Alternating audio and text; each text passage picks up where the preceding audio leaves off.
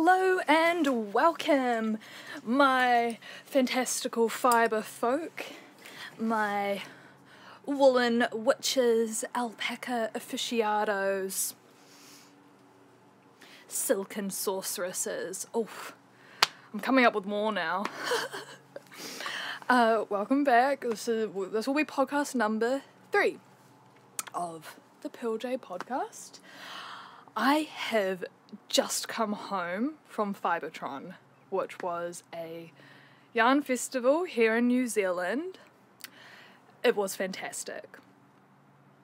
I brought so much yarn, and I'm going to expose my now drastically increased yarn stash for you all here today. Let me justify myself. If you've been here before, you know that I feel very passionately about trying to purchase local, support local, from a nationalistic perspective, but also from a sustainability perspective. I live in New Zealand, so we've got a lot of fantastic yarn fibres available here, and a lot of really talented yarn dyers. So going to the festivals like Fibretron is a great opportunity to see all the yarn that I've been stalking online for a significant amount of time now. Actually touch it, figure out what fibre bases I wanted for the relevant colourways. And so I actually went in with a little bit of a plan this time, which me and plans don't usually work well together. But I had a few patterns in mind that I wanted to get yarn for. I had a few yarn dyers that I knew I wanted to get certain products from them. And I did stick to some of that. And I also picked up stuff when I saw it, and I was just like, I love that, I need it, I want it now. And I'm glad that I was, even though that led to like a lot of yarn purchases, I am happy with every single purchase I made. It was a lot of one-of-a-kind pieces, I suppose every hand-dyed yarn is one-of-a-kind, but I mean stuff like this, which is by Leo and Loft. This is Nana Cindy's mum. Hand spun this, and there was only the one hank, you know, so these type of very unique pieces that if I didn't get it then, I would never have got it. And anyway, justifying myself, this was my opportunity to touch all the yarns that I've been stalking online, and knowing certain yarns that I was interested in, then make the decision to purchase or not, and thus support local, encourage sustainable yarn practice in myself, and also support things like natural yarn dyeing. So I did purchase a couple of little treats from Goodwill, who is a dyer who uses only natural dyes, so things like indigo, eucalyptus leaves, onion skins. I'll show you what I got from her. And this is going to keep me like well stocked until I manage to knit through all of this. Knitting is so slow, buying yarn is so fast and instant. I have yet to find a balance between the two things, but this is going to be my stash that I intend to chew through, and I don't need any more yarn from here on out. I say, I'm gonna hold myself to this though. I am so satisfied with my yarn purchases, and look, you can see why. I mean, this is gorgeous. So this is from Goodwill. You can see the label there. All natural dyes. This one, I believe, this buttery yellow, is eucalyptus leaf. And this one is she said it's quite a complicated process of the dye, and you can really see that in the variety of colours in there. She did tell me what was used to dye this. pomegranate seeds, or like the skin. Onion skins is the yellow in this, I think.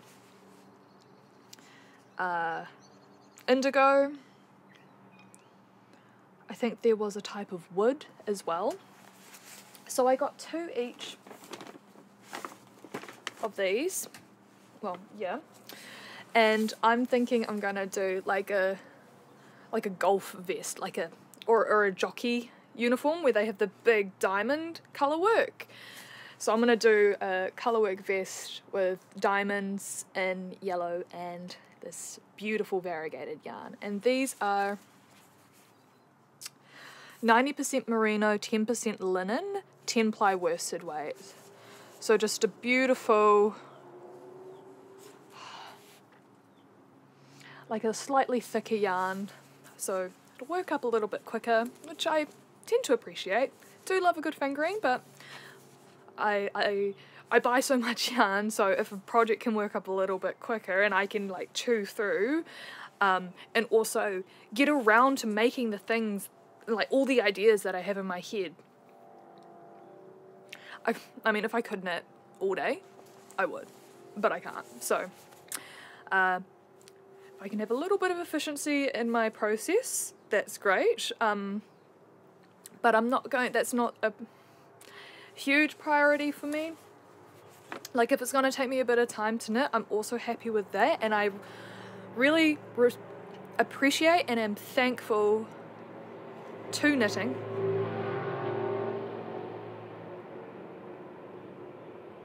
So they just opened up a new road out here and it's very loud, so I'll try edit out some of that traffic noise, so I'm sorry if I can't quite get it all. Yeah, so I can appreciate a project that takes a while as well. For instance, this is the Handspun sweater by Petite Knit. This is for my partner in the Jungle colorway by Fibre to Go. And it's got this very subtle variegation. And I am really, really in love with the raglan increases. I think they just look so neat. It's a superwash yarn, and I kind of like how the stitches turned out, because it's a little bit of a stretchier yarn. I think the tension I was putting on when I was knitting, and then it kind of springs back into place once I've removed that tension. So, and this is on 4mm needles, so this is probably one of the biggest projects on the smallest needles I've ever attempted, but it's working up pretty quickly considering. So not afraid of time-consuming pieces, even though I just said this was knitting up quickly. Anyway, I'm just gonna move my mic a little bit because or maybe I'll move the camera.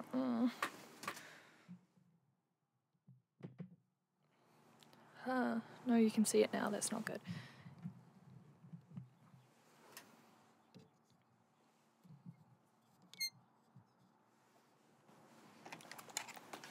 Are we still good? You can hear me? Yeah, no, that's fine.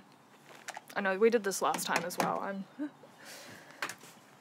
Like, I get set up and then I think, yes, we're ready to go, and then it's like, oh, I second guess myself.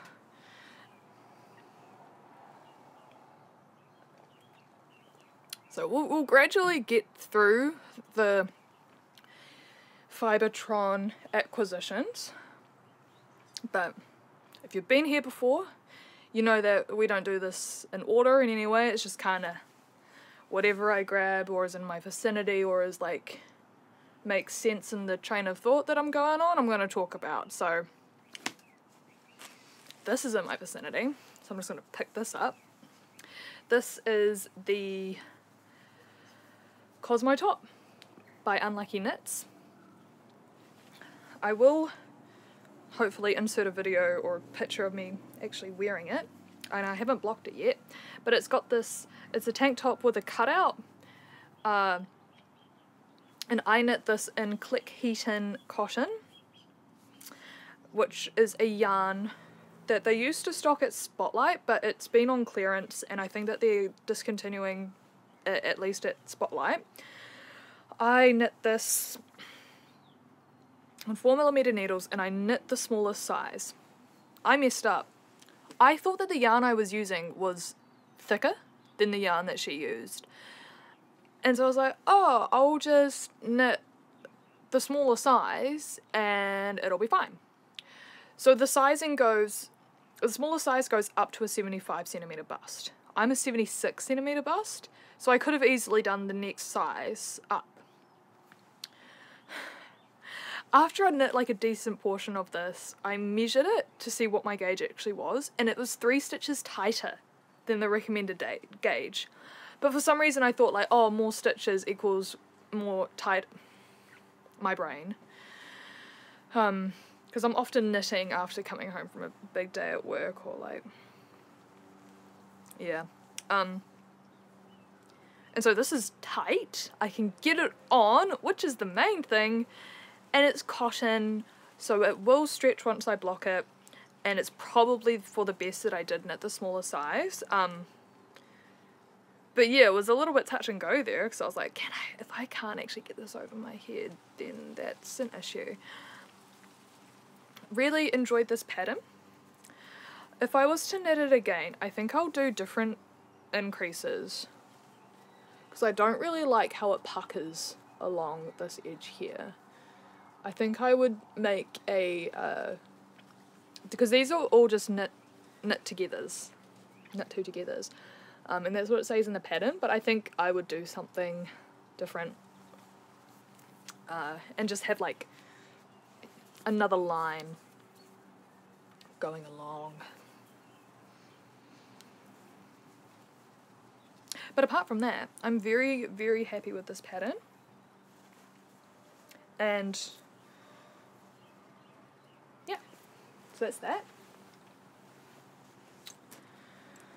Oh, I was gonna say something about something. Oh, yes.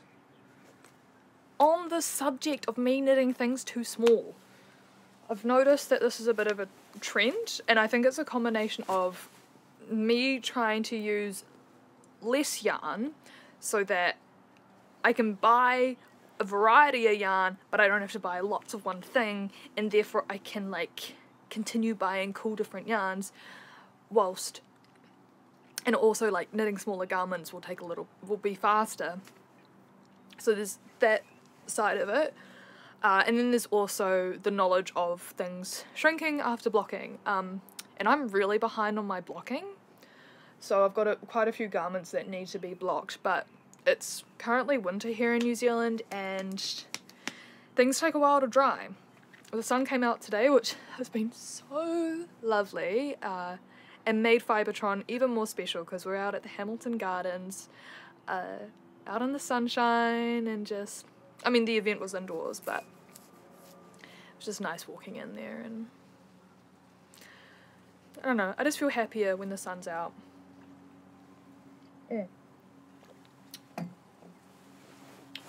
So speaking of things when I knit them too small for myself, I've made a bit of progress on the Look at My Holes by James N. Watts, knitted in the Spring Fever colourway by Purple Sprouting, on her, I think it's a merino nylon base superwash, 4-ply. I am so in love with this mesh, and I really like how the variegated yarn has shown up because of the mesh pattern, and because, you know, you're knitting stockinette in a variegated colour, it tends,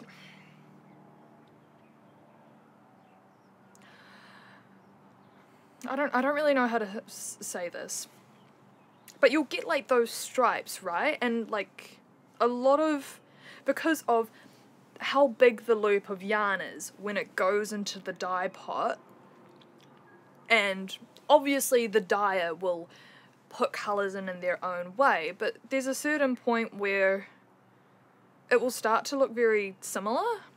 Like you'll get your stripes of variegation, and yes, there will be variety in that and how they dye the yarn, but working it in stockinette, you can sometimes get the same type of patterning as you would working stockinette in another hand dye variegated yarn. So that's why I really like this texture, because it just, you see the colour in a different way. It's not in those stripes. And I don't have anything against those stripes. I think it's a really cool way to add interest. And like with this one, for instance, it just gives the jersey so much depth, that really subtle variegation, I think. And jungle is a very appropriate name for this colourway, because it gives that jungly vibe, but without giving the full, you know, khaki army camo look. But in saying that I like a texture with a variegated yarn, I would still, there's still certain texture stitches, like I don't think I would ever do like a lace work with a variegated yarn. I think that would be too confusing for my brain to look at. And then you're potentially muddying some of the beautiful colour variation that you see.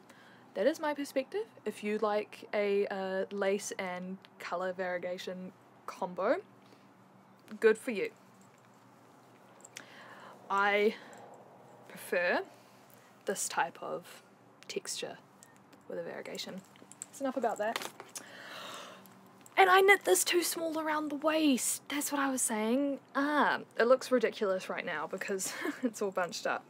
But, another cool thing, I'm like only halfway through a full 100-gram skein of hand-dyed 4-ply making this. And I'm going to try and see if I can get a dress out of it, like a tight-fitting dress. Which is why this has been sitting on a cable for so long, because I have to try it on and figure out how to do the increases to go over the hips, and I'm lazy.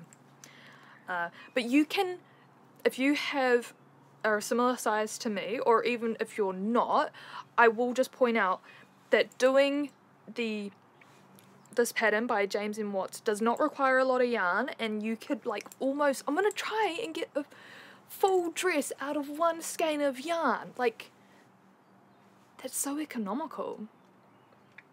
Because yes, hand-dyed yarn is expensive, but if you can use one skein of hand-dyed yarn to make an entire outfit, I mean, excluding undergarments, obviously, because like you wear this by itself and like, hello. Also, that pattern is fantastic. I really, really like that pattern. Kat from Heather and Hops, I understand your obsession with that pattern now. I know why you've knit like 4 of these. It's so good. And as soon as I figure out how to do the dress version, I'm gonna knit another lacy mesh top, but I'm gonna go oversized with it. Now, I forgot to bring this out with me, but I have a garment that I'm going to use to model the mesh top that I want to make. So I'm just gonna go grab that. Ad break. Okay. So I bought this t-shirt in Berlin some years ago, and see, this is just a dress I've got on the same hanger underneath, and I would wear it like this, but see, it's just an oversized mesh t-shirt. And so you can see how I could use the James and Watts pattern to make something like this, right? Just like how Kat from Heather and Hops did her version of it when she removed the ribbing from the neck and the arms, and I think she knit a bigger size, or like with a bigger needle. I'm not sure. Head over to her channel if you want to know more about what she's done. She's done some really nice versions of this pattern. And what I'm gonna knit it in is, and this is a yarn that I knew beforehand. I was like, I need to go to Nana Cindy's stall and I need to buy one of her UV reactive yarns. Did you know you can get glow in the dark under blue light yarns? Because you can, and it's pink. So this is from Nana Cindy. This is 72% kid mohair, 28% silk, and this is Jenny in the Bubba Gump pink colourway. So good. She's got a couple of yarns that are glow in the dark, but it's not clearly labelled on the website or her Instagram which ones are, so you will need to ask her, but she's got quite a few, and there was a lot of really cool yarns at her stall, but I knew that I wanted to make this garment, so I got the yarn to make this garment. And I'm going to hold the pink together with this, I think it's a Surrey, yeah, 74% baby Surrey alpaca, 26% mulberry silk. This is Sexy Sister colourway. So holding that together to make a oversized t-shirt version of James N. Watt's Look at My Hold. And the thing I love about what this garment will be, perfect festival concert outfit, because it will roll up so small to fit in a backpack or a fanny pack, but then when you put it on, not only will you glow in the dark if there's blue lights around, but you'll also be warm. And festivals and stuff in New Zealand, or like going out clubbing or whatever, it can be cold, especially in the winter months, and sometimes it can be a bit cold around the New Year's time too, which is when you know, usually a lot of partying and joyous occasions. And so because I wanted more of a hot pink, and this is more of like a light bubblegum pink, so I think that combining it with this, which is not UV reactive, so UV reactive plus a little bit of variegation, a little bit of this oranginess, I think it's gonna just make a really nice, interesting garment. And I think it will be able to go over a couple of different fits. So if I'm wearing like a little black dress or a skirt and a crop top, maybe in like another vibrant colour. That's a bit much. But I'm always making crop tops, right? So this will be the perfect thing to wear with a crop top and just like a normal skirt. So that was a planned purchase. This wasn't, but they went together to make the planned garment. Now, just because I've got this here, and we're just going to change tack completely, but I went shopping at Tauranga Knitting Centre a few weeks ago, and I remembered this silk that they had on sale, like a silk viscose blend. And I had gone in there like some months back when I purchased, no, what did I buy from them? Anyway, and I had seen that yarn and I'd been like, oh, not too sure, not gonna get it. And then I've just been thinking about it and thinking about it and thinking about it. And you know when it's a well considered purchase when you're left thinking about it for weeks after you saw it. And I went back and it was still on sale. Not only that, but the supply had gone from 3 balls, which is what was available when I first went, to 8. And so I purchased 8 balls of this. And if you've seen this pictured on my Instagram, it looks like melted sunshine. I don't know how else to describe it. Is it going to show? I don't know why it's still blurry. Can you see it alright? So it's a viscose silk blend, and I'm self-drafting a pattern for it.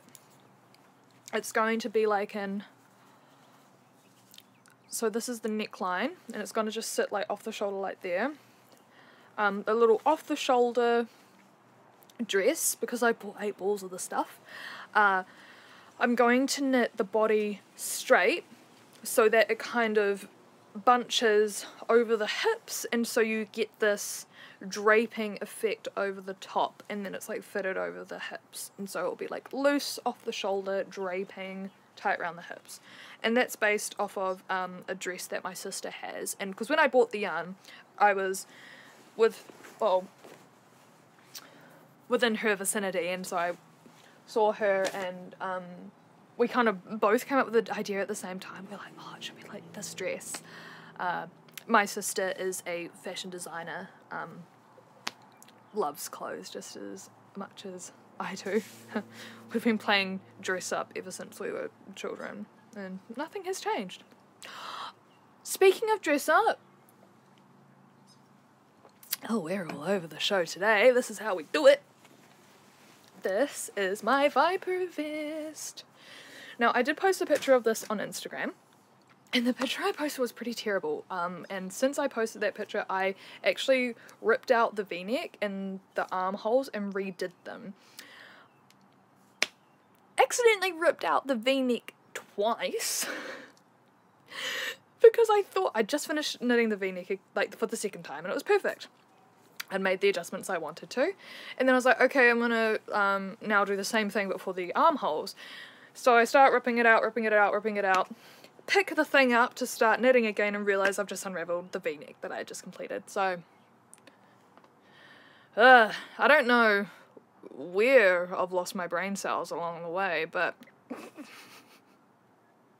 you know, I feel like I should still have more mental capacity.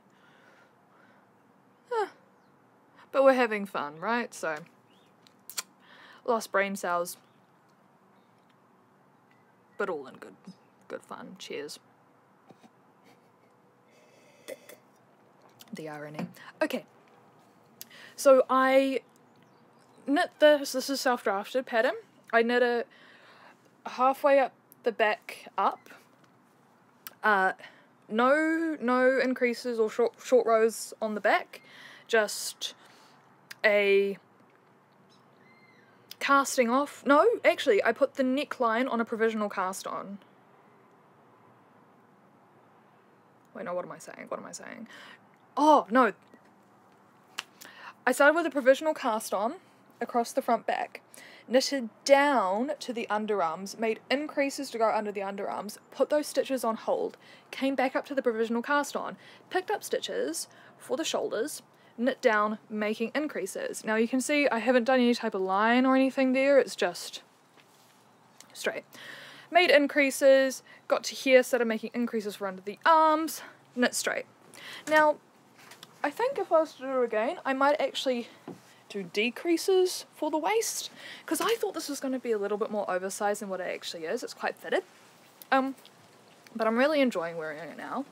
And the adjustments that I made for the neckline and the armholes is that I had done the typical thing where you are picking up stitches and you skip a stitch every so often. So I think I was doing like pick up 3, skip 1. And that's the picture that you saw on Instagram, if you saw it, was the stitches, the neckline when I had done it that way, but it was quite scrunched up. It was like up here, and I didn't like that, and I realised that the reason it was scrunching is because when I knit the garment I was slipping the first stitch, so I had like less edge stitches. So through a little bit of trial and error I figured out actually the best way to do it is just to pick up all the stitches around the neckline and the armholes, and that gave me the slightly looser fit that I wanted.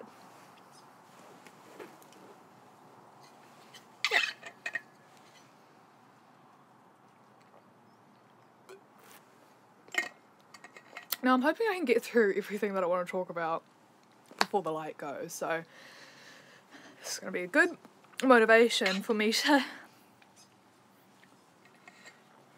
get through the material.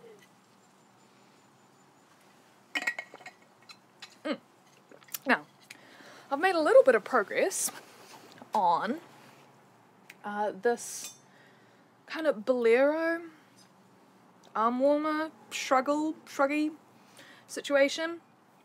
Again, this is a self-drafted pattern that I'm still figuring out. I'm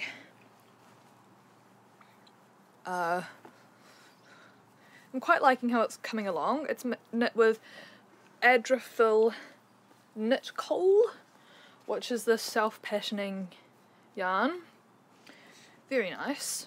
I picked that up from Robin's Cottage in Tauranga.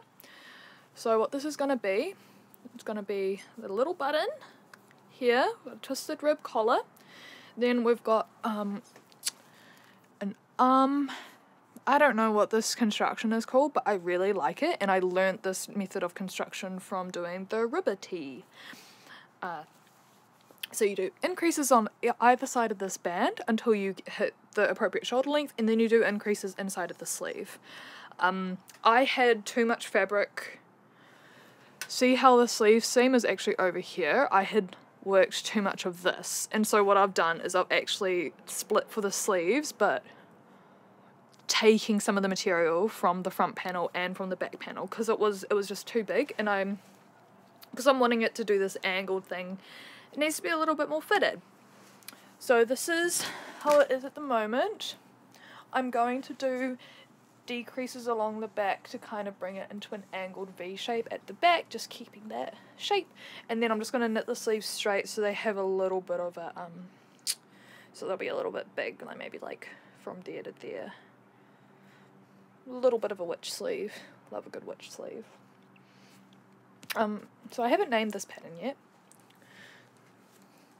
Not sure what it will be, but the thing I really like about that type of design of like just keeping the arms warm is that it's the perfect combination for with a vest or a slip over. And I'm always picking up yarn and thinking, oh, I'll make a vest with that, I'll make a slip over, and I'll show you some examples of ideas shortly. But then my struggle is, oh, my arms are cold. And something like this does work great. Also with the combination of like a wrist warmer, that's what I was wearing today, just that, especially if they come up to about here, because then you've only got this that's not got that knit warmth on it, and that's fine. But sometimes you just want like as much knitwear on your body as possible, and I'm uncomfortable trying to put a jersey over top of a vest. I don't like that. It doesn't sit well with me. But putting like a little bolero shruggy over top of a vest or slip over, I like that. Don't think these two would go very well together though. I still have to figure out. And that's the funny thing, is like I've made this, or making this, but it will not go with any of the vests that I've got on the needles. Or have made. This is the only vest I've finished. I've got one other vest on the needles, and that's in like a honey colour, and I don't think that will go. And it's textured, so it's like textured against self-striping, self-patterning. Also, have a look at that. Isn't that nice? But yeah, if it was a texture in a white, I think that could be acceptable to go against this. But the texture in the yellow, honey colour, nah. I'm going to put some gloves on, it's starting to cool down. Okay, so, well, since we're on the topic of vests, I will show you, did I already show you? Oh my god, brain cells. How many do I have left? Like 3 to rub together right now? No, I did already show you the big diamond vest that I'm planning with this. Okay, no, we've done that. Oh, now I've figured out one of the coolest things about my experience at Fibretron today was I would pick up little bits and pieces and be like, oh, this is amazing, but there's only 2 hanks or 1 hank of this thing, but if I find certain colours to match it, I'll be able to make a full garment, and then walking 2 stores over and being like, that's the thing that goes with this thing. And oh, that was so satisfying to me. Oh, also, on that same type of subject, the 2 sisters, one died of Nana Cindy, one dyed this yarn, the other dyed this yarn, and so I was like, oh, that's so cool. I'm like bringing them together into one outfit. And then I also purchased yarn that the mum had hand spun, as I said earlier. So I had picked up a couple of the hand spun yarns from Leo and Loft. So we've got this awesome purple, teal, blues, white, and this is wool, mohair and silk. Then we've got I really like how Kat from Heather and Hops refers to like her favourite colour of green as like a slimy green. And I suppose this isn't the same as like the slimy greens that she uses, but like it gives me kind of slimy vibes. Just this beautiful mix of greens. And then the one, I think I already showed you this with the blues. So then I went down to a stall at the other end of the room and found this in a sale bin. This is a hand-dyed yarn that is a woolen spun Polworth. It is in the deep sea colourway, and it is by Gumtree Gully Alpacas. And when I bought this, I was like, oh, I'm gonna get a blue. See that blue in it? But now I've changed my mind. Like, I saw this and I was like, oh, perfect, it'll go with this yarn. Yay! But I've since changed my mind.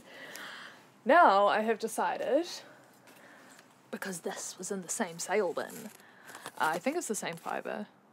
Yeah, it's the same fibre. Look at them together.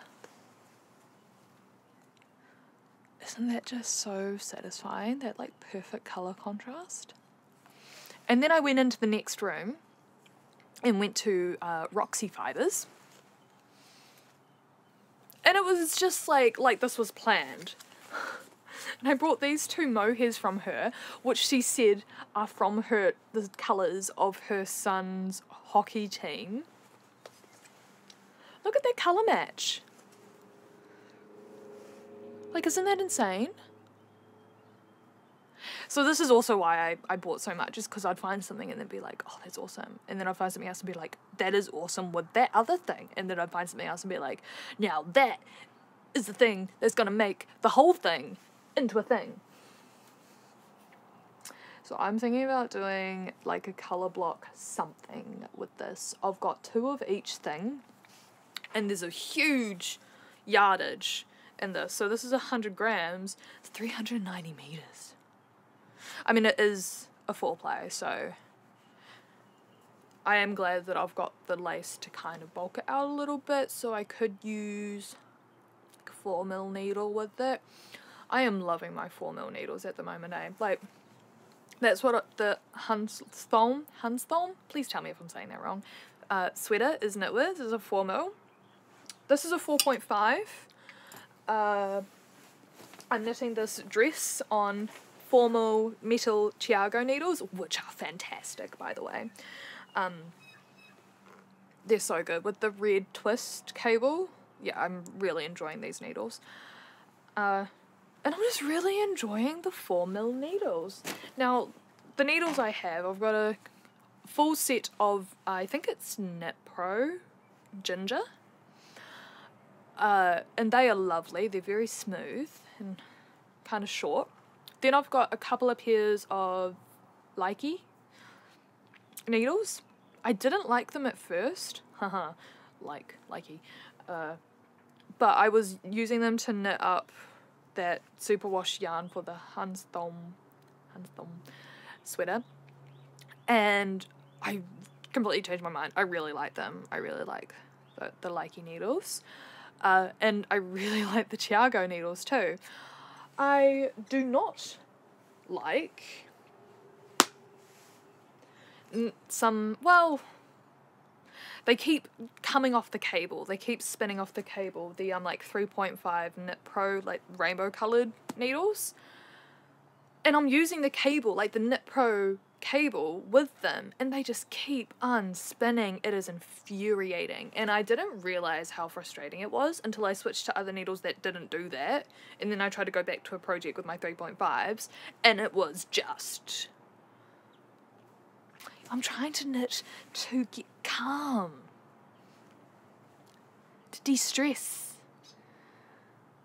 Although knitting can be a kind of stressful activity. Well, if you're like trying to cast on something that's telling you to count this many stitches and then do this and then count this many stitches, it can be stressful sometimes. Anyway, I'm gonna do a colour block something. I want to use these two yarns in the same garment, but then my nana was saying that like doing sweater number 15 by My Favourite Things Knitwear. I'll just show you the pattern picture. I could, like, with the full cables, would look so cool in that orange. I'm like, oh yes, yes it would. Oh, that's upside down. Sweater number 15 by My Favourite Things Knitwear. Now, so yes, possibly together, possibly separate, have enough kind of to make a decision there. And because I don't think I could get a full sweater, especially a cable sweater, out of just the four, well, the orange yarn that I've got, so but what I was going to do is I was intending to use this for sweater number 15. Now, I've shown this before. This I picked up off Trade Me. It is by Eden Cottage Yarns. It's a UK-based yarn dyer, and it is 100% baby alpaca, DK weight, in the colourway Lichen, which I don't think she does anymore. It's gorgeous. I was going to knit my sweater number 15 in this. Actually, no, I still am, but I have to find a mohair to match with it. But I do have the melon Baby Suri alpaca from Purple Sprouting, which I will go grab now, that I could pair with this. But Tiffany Lou from Typical Bliss and Silver Knits both knitted their sweater number 15s in the Dusty Artichoke by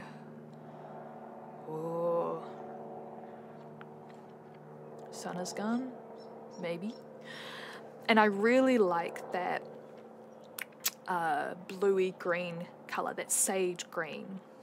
This is quite a yellow green, and so I wanted to use a mohair with it that had a little bit more blue than yellow in the green, just to, yeah, soften it a little bit. Like, I'm not going to get that sage green colour from mixing a mohair with this, no way. But I would like to approach towards that colour by using a blue tinged mohair with this. Now, I'll grab the Purple Sprouting Melon mohair to show you the combo with this, but it doesn't meet those requirements. But I think it would look good if I did decide to take that route. So really my main issue is that I can't bloody knit fast enough to keep up with all the beautiful yarn that has come into my life. So I've got enough to look at and keep me blissfully happy for a number of months.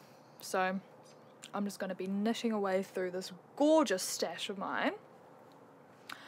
And of the stash, these are two Suri alpaca mohairs that I purchased from Purple Sprouting, who is a yarn dyer based in the Waikato in New Zealand. And this is melon, which I was thinking, oh, it's a little bit bluey. That could really make that quite lovely. Maybe I never swatch, but I can knit a few stitches of this together, maybe starting the pattern, and just see what it looks like and if it's the right blend. But I think that could be quite nice. And the awesome thing with this is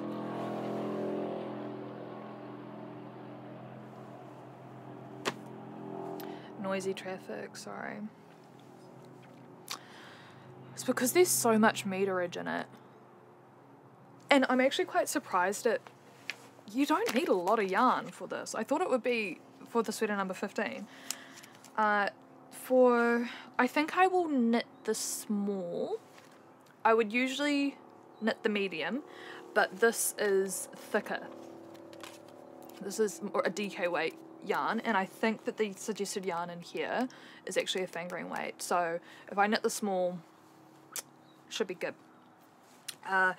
And the recommended amount for the small is 150 meters of the mohair. Like, I'm pretty sure there's like 400 meters in this. Will I only need this one skein to do this whole jersey?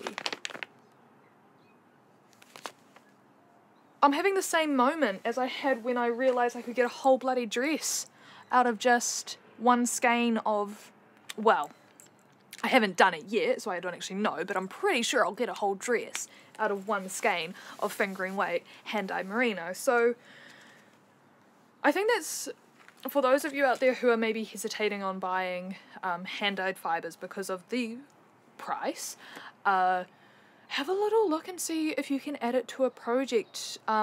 Maybe, you know, getting a really nice hand-dyed baby cereal alpaca or mohair, and then using it with a more budget-friendly, holding it together with a more budget-friendly yarn. You could, it could be a way to incorporate more of those hand-dyed fibres into your knitting, but without completely breaking the bank. So obviously that is totally dependent on your size as well, so that was inconsiderate of me.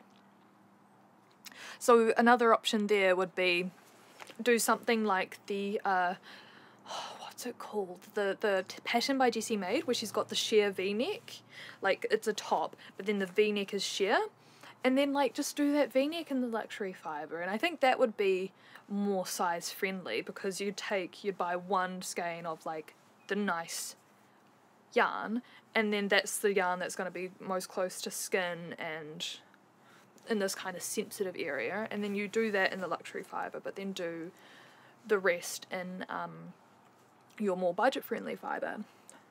And you could even actually, because you'd probably not use all of this in your v-neck depending on your size, you could keep knitting, holding this together with the other yarn until, and just fading it into the rest of the garment until it ran out, and then you just keep knitting down just with the yarn by itself. Now obviously tension could get a bit weird when you stop using this, but I'm just spitballing, it's just ideas. Okay, I'm surrounded by yarn. This makes me very happy. I have 13 balls of this. According to the pattern, I will only need 6. So look at that colour combo there. Oh, and it matches the garden behind me. Oh my goodness. So this was, yes, Leo and Loft, Handspun yarn. There's only 45 grams.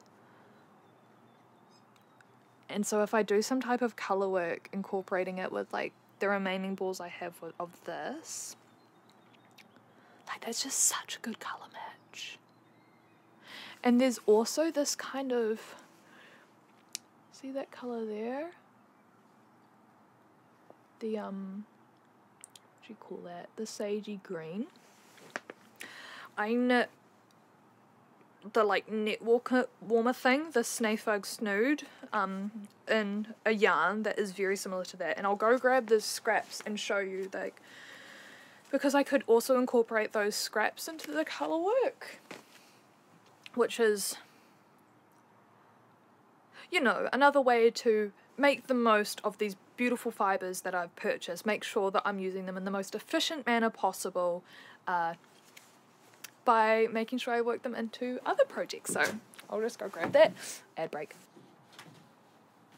Okay, so as soon as I went into my yarn stash, I've got a bit of a green obsession going on, and I just started like pulling out all these different greens to try to colour match with this.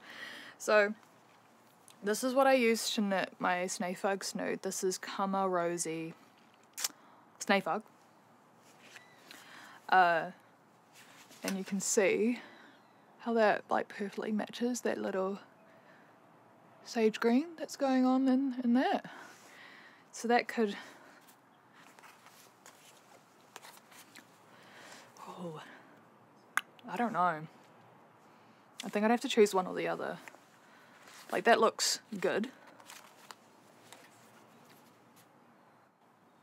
Maybe in like very small quantities, like a little dot here and there. I also pulled out this. There were only 2 balls left of this when I purchased this. So working it into another project would be good, but it's not the right green. This is the green of what I'm wearing. A little bit of leftovers there. I don't know, again, it doesn't quite, it like steals the show a bit too much. This is my leftover of my Chaska alpaca ear from my ranunculus. Oh yeah, oh yeah. I don't know. I think I just like those two together by themselves, actually. I don't know what I will knit with this. Remains to be seen.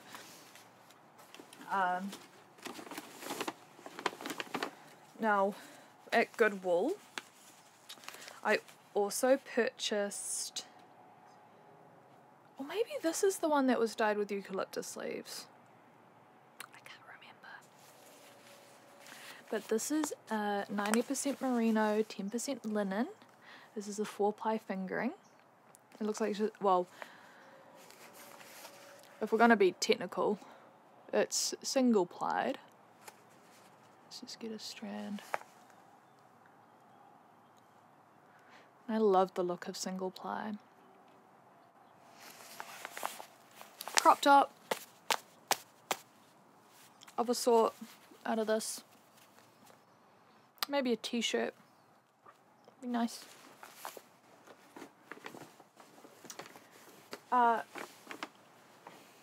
So once I'd purchased this from Nana Cindy and Leo and Loft, I then went on to find colours that would match this so I could make it into a full garment, because there was only just this one unique skein. So Roxy Fibres did it again, you know, matching up with yarns produced by other makers. Look at that, it like perfectly works with that teal in there.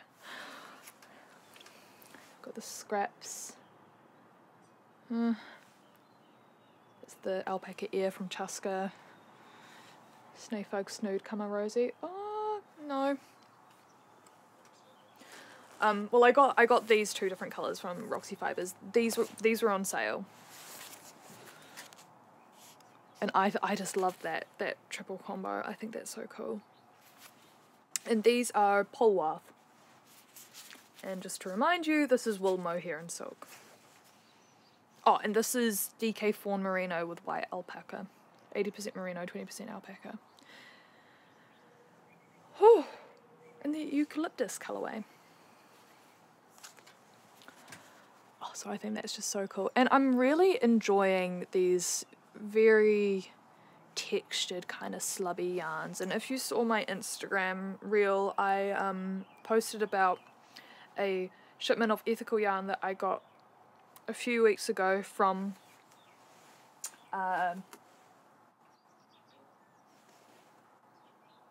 Yarn, and I got a lot of banana silk, like that reel. I'll grab some hanks of that in a minute and show you. And I also got, like, she was having a massive sale, and so I got the ethical silk, oopsie, where the silkworms are not harmed. Again, this is a single ply, meaning there's only one thread, it's not wound together with anything else. Little bit slubby, very nice. I started working this up last night into a custom version of the Spring Sorrel by Woolen Pine, which is a t-shirt pattern with these braids coming down the yoke. My plan is to continue the braids all the way down the rest of the body, and to also do a keyhole cutout in the top here, and with a collar similar to this one. But so I started working it up in the silk, and it broke a couple of times, and so I realized, you know, the silk's just too fragile on its own, so I've worked it up, you know, it's only a tiny bit there, but with holding it together just with the silk mohair that I buy off Trade Me, just the white undyed silk mohair. And it is luxuriously soft. It's just like silk on silk plus mohair. So I'm going to do a folded over collar and folded over sleeve edges for it, because I want it to have a bit of a... Oh, I actually brought out my iPad so I could show you my sketch, but I want it to have... How do I even explain it? It's very like fantasy structured thing. I don't know how to explain it. I don't know if you'll be able to see this too good, but this is the sketch I did last night of what I want it to look like. And so I've altered the pattern to have less stitches for the neckline cast on, also because my yarn weight is higher, like the thickness is higher than the original pattern, and I'm just like trying it on and checking as I'm knitting to make sure that it actually is right for my neck circumference. And then I'm just gonna modify the pattern as necessary in order to create this. Alright. So that will be my version of the Spring Sorrel by Woolen Pine. And I know I've got a lot of yarn, but I've also got a lot of ideas and a lot of inspiration, and like, I'm in a position where I can spend my money or on yarn, and it makes me happy. I am very conscious about sustainability, so I'm also aware that I should not in any way be encouraging overconsumption. But what I am doing and what I'm trying to do is consume products that I want to support and are aligning with like my own values around being sustainable. So by using my money as a vote to say, yes, Goodwill, I love what you're doing, I love that you're dyeing with these natural dyes from plants, I think that's awesome, I'm going to vote yes to you by buying your stuff. Like, it's one of the cool things about capitalism is like, your consumption is your vote. Anyway, that was a little bit too political for a knitting podcast. Let's just leave that there. That is my opinion only, not preaching. Hi. I'm very talkative today, and I'm very excited because I just brought a lot of yarn. I went with my nana, and she actually didn't buy anything because she knits in a different style to me. Like, she needs to have a pattern and buy yarn for that pattern, whereas I'll find yarn and be like, I will make this with this, and like the yarn will decide a lot of the time. But she did say, which I thought was really nice, that like she likes my enthusiasm and like seeing me come up with ideas and stuff. So that was just a really nice experience. Like me having so much joy of going to this yarn festival and getting so inspired by the work by these incredible artists and creatives that supplied this yarn, and knowing that my enthusiasm and excitement brought up my nana's mood and like made her happy. So that was really nice. The other thing I wanted to say in that realm, what was it? Oh yeah, so I woke up this morning, and you know when you're in that state of like what's a dream, what's real, is this real life? And you know, like, yes, it is real life. And then I was like, oh, it's morning. It's the morning of Fibretron. And I kid you not, it was the exact emotional feeling of giddy excitement that I would get for like Christmas morning as a kid. Am I obsessed with knitting and nice yarn? I think yes. And on that, let's get back to some of the things I'm knitting on. So, this is a very interesting design that I came up with. This is what I'm going to call the Jellybug top. All I've got right now is just a collar.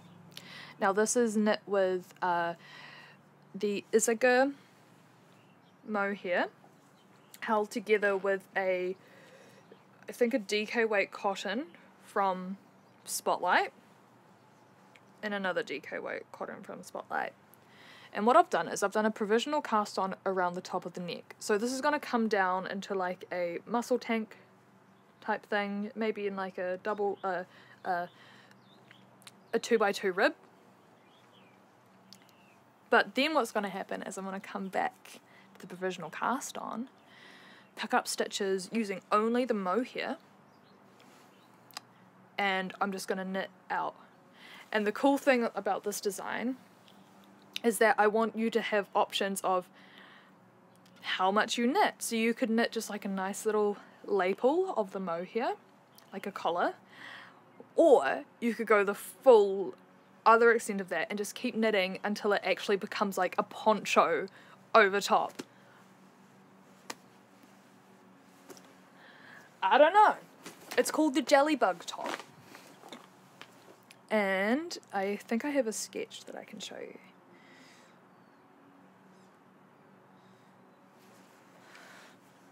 Do you get what I mean? Like what if a collar was actually a poncho? Is it ridiculous? Yes. Will I wear it in public? I don't know. The town that I live in is way too conservative for this type of shit. But do I care? Probably a little bit. Not. Will I still wear it? Probably yes. So that will be the Jellybug top. And as you can see, I just cast on like left, right and centre, and I am not a monogamous knitter, but like I finished this because I needed the needles to cast on another project, which I haven't actually cast on yet. And I have been knitting monogamously on this for my partner. So you win some, you lose some. Oh, it feels like it's going to start raining. Okay. I don't know. Oh my gosh, we're already an hour in. If you're still here and watching, thank you. Thank you for bearing with me. We've got a lot to cover today. Lots of acquisitions, lots of inspiration, lots of ideas, lots of like things happening. Now I know in my last podcast I said that I wanted to get rid of that blue alpaca ear from Chaska that I had because I wasn't liking how the fabric was performing in my ranunculus. And I haven't actually sold any of those yarns because like putting things on Trade Me is effort, and if I've got free time I will spend it knitting, not doing those things. So the compromise I've made is that I'm going to keep those yarns in stash for gift knits, and I've already used some of that dark blue Moohoo. Was it Moohoo? The other Chaska yarn that I was thinking of selling. I've already used some of that to knit like a really cute little handbag for one of my friends for her birthday. And I just did a stockinette rectangle, folded it in half, put stitches on hold, knit on like 8 stitches at the edge to start creating the handle, just knit stockinette all the way around. I either knit the stitches together at the other edge to create the handle, or I sewed it on, I can't remember, and then pick up stitches to do the same on the other side. Much like the crochet handbags I've shown before, but just with knitting. And I knit with the 2 strands held together on 9mm needles, so it was like a relatively quick project. But that's great for a handbag because it's got that plastic content in it that I'm not a huge fan of. But that's good for like a durable clothing item like a handbag. Now I've been thinking that blue that I have in the alpaca ear, I will either, oh I really need it, I'll show, do I show you? Do I show you? Do you want to see it? Okay, I'll just get them so you know what I'm talking about. Okay. So although I wasn't a huge fan of the fabric, okay, I say that it was just pilling quite a lot, so if I go over it with a wool shaver, it will actually be fine. And this is the alpaca ear that I'm talking about. So I'll either knit this into a gift, or I'll knit it into a Made You Fall dress by Ocean Knits, which is like, this is the Made You Fall top, so like knitting this but just into a dress with the little cute puff sleeves, using this plastic in it, probably added durability for like sitting because it's a dress. But with the way that it's been pilling on my ranunculus, I'm like, maybe it actually wouldn't. Like, just because it's got plastic in it doesn't necessarily mean it's gonna, like, perform well. It's also, like, does it have enough twist in it? There's some twist. So, like, you know, like a highly twisted 100% wool can be used as a sock yarn, so probably better to use. But then if it pills, I can just buy a wool shaver and, like, shave it. Decisions. So yeah, I made the handbag out of this awesome cobalt blue. Puju light. Yeah, nice. So I've got a few more balls left of that. I'm just going to hold on to it, put it away somewhere, and if it doesn't find a use or a gift knit or a knit for myself, we'll just see. But you know, I change my mind about these things, and I change my mind about like what I plan to knit with certain yarns, and I'm, yeah, changeable all over the place, and that's just how we are. So what I had wanted to knit with this, which was either the Daphne top by Friday Knits or that little blouse, that Made You Fall blouse by Ocean Knits. I've now decided to knit it in this gorgeous, again, Roxy fibre, just, you know, hitting all the right notes. This is an Aran, or like a 10 ply, and it is a mix of Brush Baby alpaca and 70%, and mulberry silk 30%, and just, I thought that merino and silk was my favourite yarn combination, but it's it's alpaca and silk. But I won't say no to a merino and silk, because so good. So I'm going to make a little fluffy blouse with this. And I have realised that yes, I can wear alpaca in like a top form. you know, I prefer wearing this vest without anything underneath it, because then I have like the lovely soft and silky alpaca next to skin, and I was very comfortable today just wearing this denim jacket and my jeans, and if I got a little bit cold I just chuck on my wrist warmers and my scarf. And yeah, and that type of layering is really practical in the rather changeable weather that is New Zealand. Although I did wear the same outfit out to meet some friends, and we went on a walk, and I did start to overheat and sweat a bit. So as long as you're not doing strenuous activity, well, I've found wearing alpaca next to skin in like a top form to be comfortable and practical. So that's why I was like, okay, I can buy this yarn and make the Made You Fall blouse. I'll just show you again, just for consistency, so you know exactly what I'm talking about. Made You Fall blouse made in this beautiful, beautiful, beautiful colour. Oh, I might even cast this on because I've been wanting to knit this for a while. I bought the full Made You Fall collection because it was like 2 buy 2 get 1 free. And I've been wanting to knit it for a while, and I've talked about it a lot, but I haven't. I tried casting it on once, but then I was drinking and trying to knit direct from a cast on, and like that didn't work. I messed it up. But yeah, this might be my next cast on. Also, it's so soft. Oh my god. It smells delicious. Okay.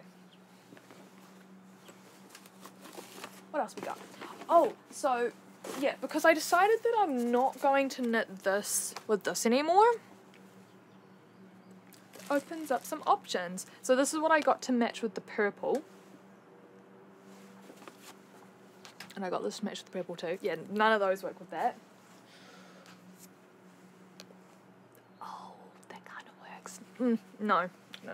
Because I don't want anything to distract from the luxury that is this. Oh, I do have some Chaska cotton alpaca blends in a grey. It could work with this. I've also got a beautiful 4-ply silk that like is that blue colour, but I am reserving that for like another top project, so I don't want to dip into that yet.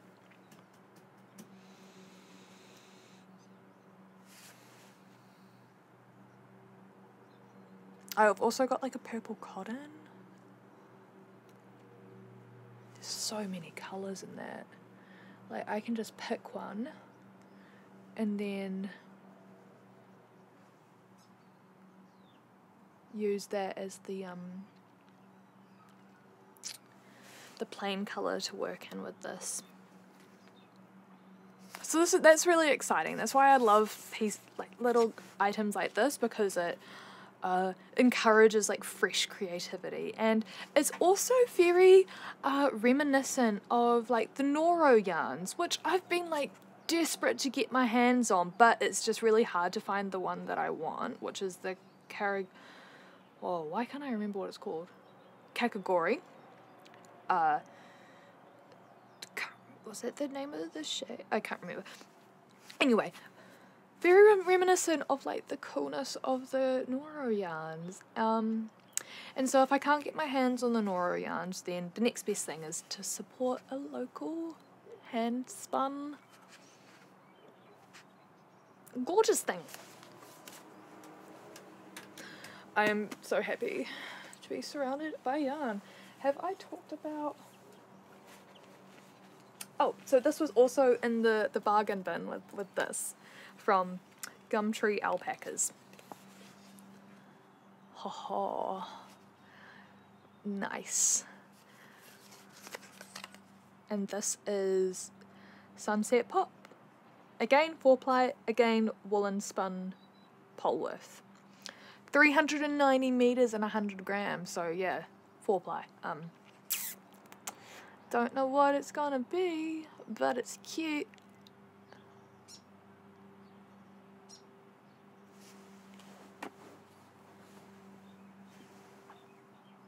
Does it work? It kind of does. Oh. I can't remember what this colorway is, sorry, but this is, again, the Baby Suri Alpaca from Purple Sprouting. That works, doesn't it? Yeah, because you got the pinks and the oranges and the purples. Oh, what if it was like... Huh. Hold on, let me just find the name of this pattern. I think I've got it open on my computer. Oh yeah, the Ruby Tea. The Ruby Tea by We Are Knitters. I can just show you that there. You see that? Am I showing you right? Yeah, like what if I did that, and like the mesh little things were this, and the rest was this. What does that call for? A worsted 10 ply. Well, this is a 4 ply.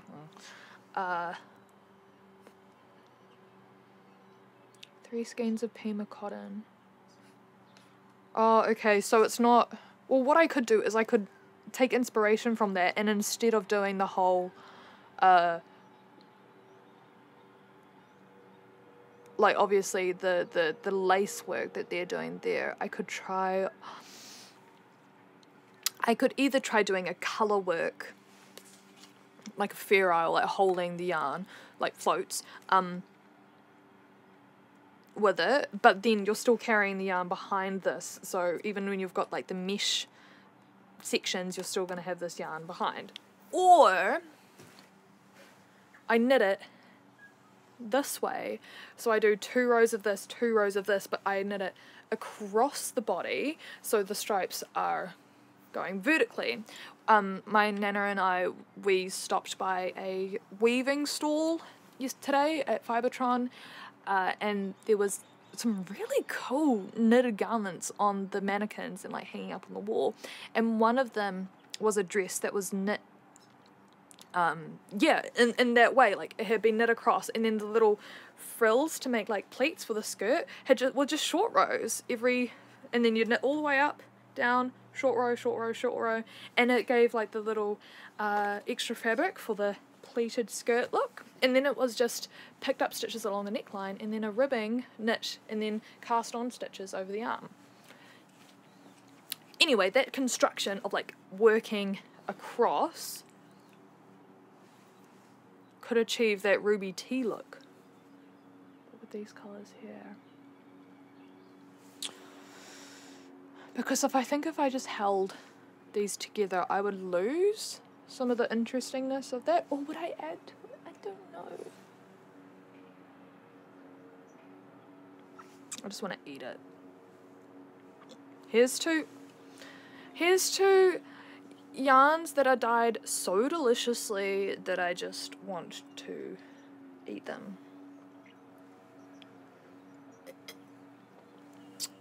Y'all are so talented with your yarn dyeing. I'm obsessed. Obsessed. Now I think that might be about it. Huh. Have we reached the end of the podcast? I think we might have. I've got one more thing to show you. I went to Auckland and I went and I visited Knit and Stitch. I do have this like weird... I purchased 2 skeins of this beautiful fibre. It's a silk merino blend, and I'm going to be knitting the chili cardigan with it. And I'm just going to knit the small. The small calls for 250 grams. I've only got 200 grams, so I'm just going to like make it a little shorter, make the sleeves a little shorter, you know. And I'll show you the... Was it in this magazine? My nana has kindly let me her Lane magazines and her patterns. Oh, was it in here? I think it was it in here? I thought it was.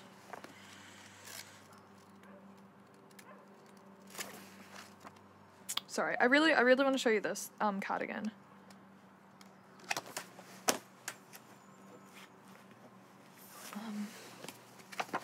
Oh, here we go. So it's in this book. This cardigan here, chili cardigan. So it's very much I think a spring, autumn, possibly summer cardigan, you know, quite light. They hold it together with a mohair, and it's knit on 3.5, I won't show you the pen, 3.5 millimeter needles. Very nice. I tried casting this on and just, it's funny with some patterns, like I have to translate it to make it work in my head. So this pattern will go like knit 1, purl 1, repeat 4 times, and I'm like, work and rib for 8 stitches, like that's what makes sense for me. So I struggled with the cast on because it was like, do this, repeat it 4 times, then change and do this and repeat it 6 times, and I'm like crossing off all the repeats on my little notepad, and I've filled a whole page on my notepad and I haven't even finished casting on yet. So, but I think once I get past that hurdle, that will hopefully start knitting up a lot faster. And while I was at Knit and Stitch, I also purchased some more of the fibre that I'm going to use to make that oversized summer top that I've talked about in previous podcasts, using a like linen silk blend, alpaca blend, linen? No. It's like linen, silk, merino, alpaca, like it's a lot of things. Very lovely textile. But I also got, there was a Chaska yarn on sale. It was like a really chunky yarn, and I got one skein in white, and in one weekend I knit this like crazy looking crop top thing with like 300 ties at the back, and my partner saw it and he was like, "Oh, you remind me of the Flintstones." I was like, thanks. But you know what? You know, a bit of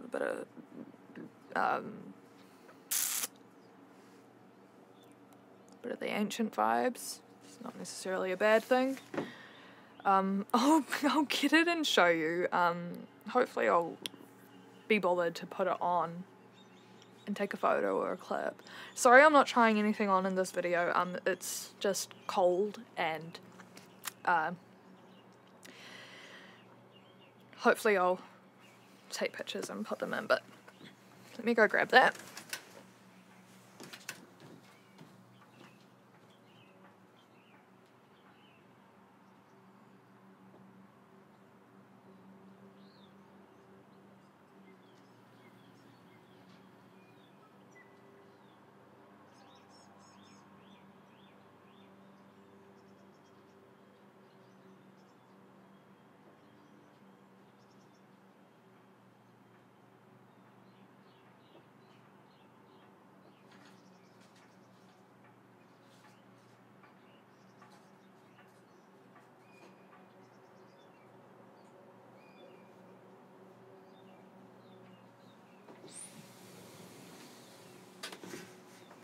Okay, so this is the Indicita Grande 100% baby alpaca, and this was on sale when I got it.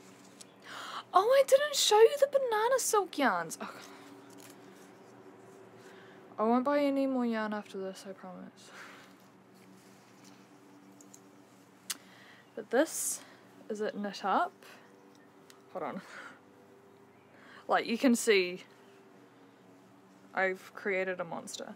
Okay, so this goes around the neck, and it comes around over the boobs, and it's rolling up a little bit, but it will go flat, and then it all just ties up in this like crazy mess of things at the back. It was very much a freehand whateverness. It's so soft. Oh my gosh, look at that little halo. Oh. But I haven't worn it because I don't want to look like a Flintstone.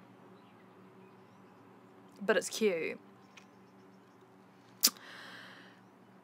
But it's only going to be warm on here, so I need to make a little shruggy to go with it. Or just a cardigan. I've got a cardigan planned that will go with it. things to do, I need like little minions to knit for me. But then, no, I want to knit it, no.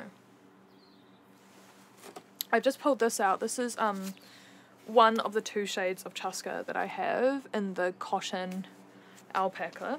I've got a slightly more like lighter grey, like a stone grey.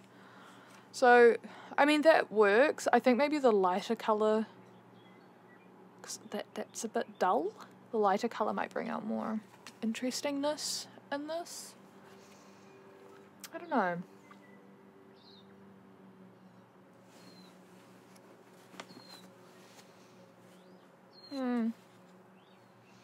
I'll get the lighter colour and see what that looks like. Oh, and I'll get the banana silk. Okay.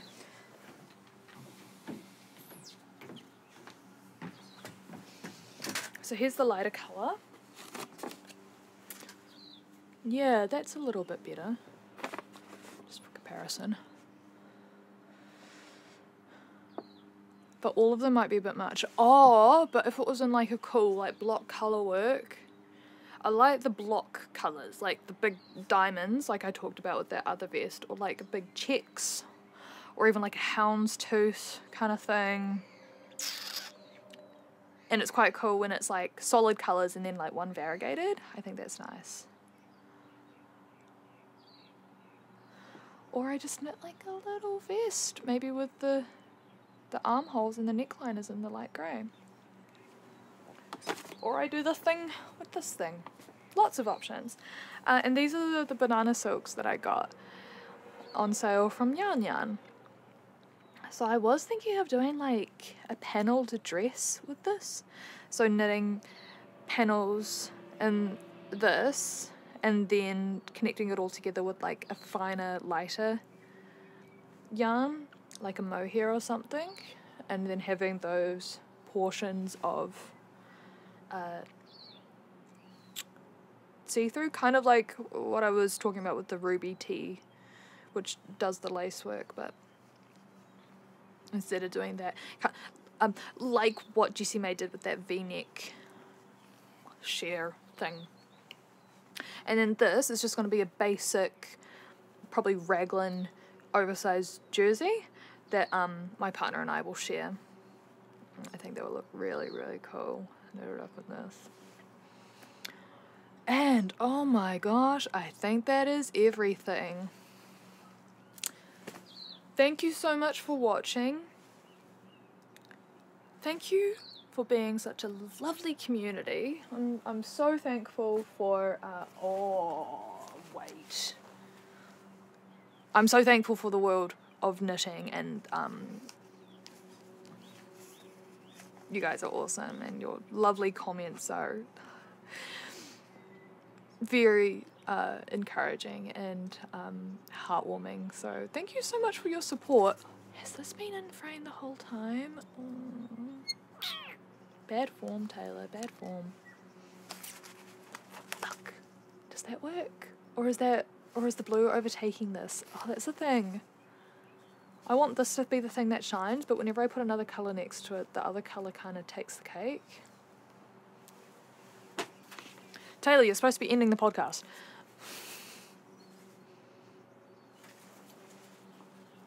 Yeah, maybe that. Oof, I don't know.